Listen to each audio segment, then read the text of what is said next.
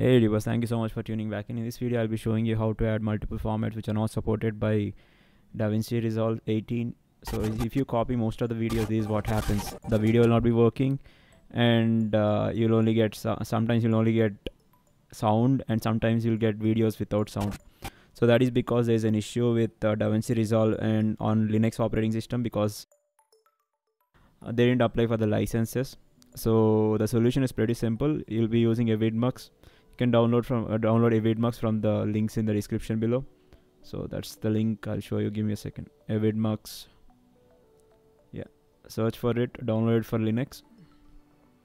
Go to downloads, and in the downloads you can find the Linux link. I'm using a 64-bit Pop OS operating system. Click on it. Once that is done, you'll be able to download it. So I have previously downloaded it, so you can open it. Let me show you how to open it quickly.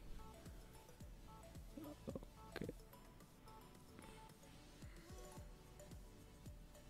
Right click and go to properties. If you are unable to run it, you need to go to properties and then permissions and check the box which says allow executing the program. So once that is done, you can run the program. So yeah, that's the one. So let me quickly drag and drop the video that you need to convert, and these are the settings you need to put. For video output, I use MPEG-4, and for the audio, use MP3 and MOV Muxer for the output format. Now let us save the video. Select the location where you want to export the video and save it. This video, which I am currently converting, is a recording from the OBS studio of my screen. For any video that is not working for Davinci Resolve 18 on Linux, or which is currently not supported, you can follow the exact same process. As it is a repetitive process, I'll fast forward this video and continue the next steps.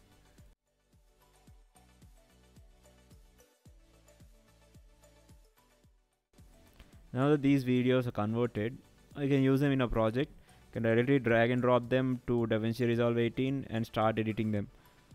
Please let me fast forward the video so I can continue the next step.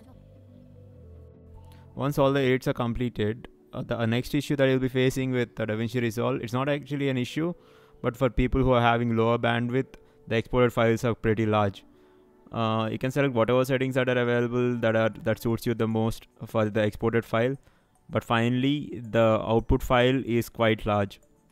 So let me just quickly go through the export process. I'll fast forward the video so that you can see how you can convert the larger files to something which is small and can be uploaded on slower internets too.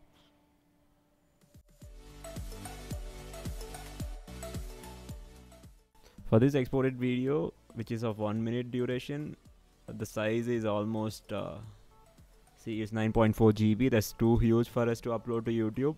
So the solution is pretty simple. I'll be using Handbrake to export it to H.264 format. If you don't have Handbrake, you can find the links on how to install it in the description below.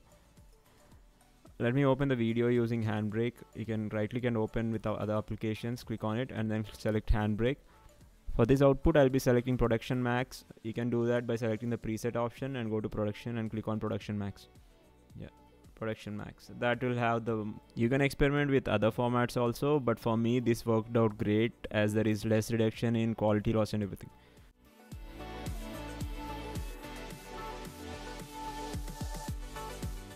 Set the location where you want to export it to, and then click on Start to start encoding the video.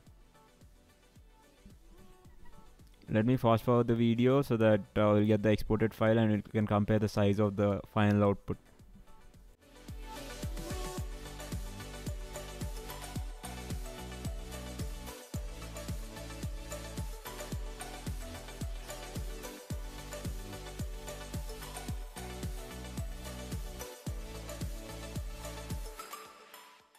Now the export's completed. Let us see the size of the exported video.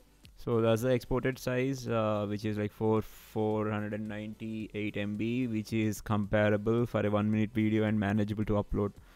That's a significant reduction from 9.4 GB to 498 MB. So that's the process which I follow for all the videos that I edit on my Davinci Resolve on the Linux setup. Hope you found this video informative, and if you like this video, do click on the like and try subscribing to my channel. Thank you so much people, and goodbye.